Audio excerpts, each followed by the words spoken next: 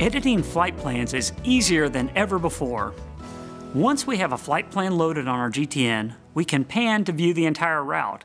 When we enter pan mode, we'll notice a button in the lower left-hand corner of the screen that reads Graphically Edit Flight Plan.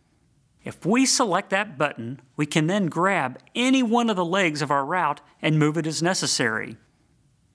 So, if we want to edit the airway to change from Victor 611 to Victor 389 in order to avoid weather, we touch that leg of our trip and snap it to the intersection we want. If there's more than one choice, it'll show us the various options and let us make our selection. The 600 series works similar.